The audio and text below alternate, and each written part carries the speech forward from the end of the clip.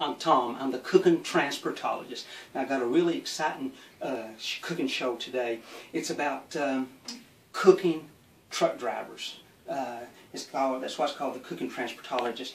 You go by a truck stop anywhere in the United States, you see a truck driver sitting over the wheel and he's eating something. What's that truck driver eating? Well, that's the big mystery. We want to crack the case today. What do truck drivers eat?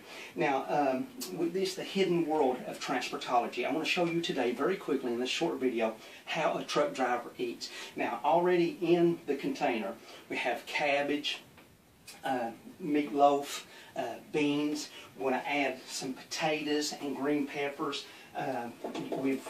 We've got the fire on low. Now, you're saying so far everything does not sound really that far off from what you would cook at your evening meal. But here's where we begin to depart from your typical cooking methods.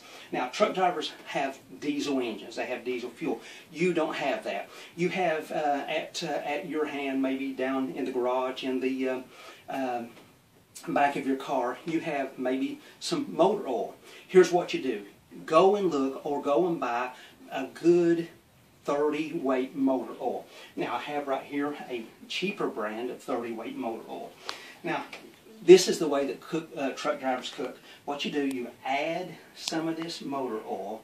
Now, this sounds a little bizarre, but this is the way that truck drivers cook and eat. And it is surprisingly good. Always, again, whenever you buy the motor oil, make sure you get a healthy weight motor oil. That will bring you into a typical pot of food made by truck drivers. If you really want to spice it up, a lot of truck drivers don't like to talk about this because it's not diesel blended or for a diesel engine. But if you have a good 4-cycle oil, this is sort of like the cayenne pepper of the trucking industry. Now, put just a little bit of the 4-cycle in because you don't want to overpower it. Just a little bit in, and just a touch, just a smidgen, and it's just going to make all the difference in the world. Now, as I do that, what we're going to do next is really considered on the culinary edge. This is cooking geniushood, if you will. Last night, a young couple stayed with us. They had a baby with them. They had to leave early before we got up. They left us a gift. Now, here is a baby diaper. They left us a gift. Take that baby diaper and take some of the portion of it, put it down in there, and make sure you get enough. Make sure it's the right texture. Sometimes the only thing that you can do as a cook is test it yourself. Stir that up really good. This is looking good. Here's we got our water that has come to a good healthy boil. Put it in. Cover it.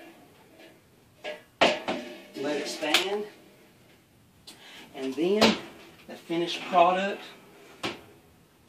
is right here. Look at this. Look at the little chunks in there. Absolutely delicious. I've been a truck driver for over 30 years, and I can tell you, this is what transportologists eat. Stuff is great. It's awesome. There's going to be national restaurant cooking transportologist chains popping up everywhere. Special ingredient out of this diaper. You know, it's, do what?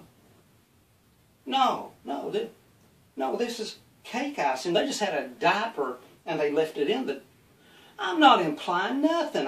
This is cake icing for a cake. Well, hold on now. This has got out of hand. We're going to cut the show right now. I'm too upset. I'm really mad. Got some accusations from out back. Dr. Ron Blair is throwing accusations at me. Dr. Ron, you better get a good lawyer, old buddy. And let me tell you right now, you better get one good lawyer. Until next time, our next video is called The White Right. See you there.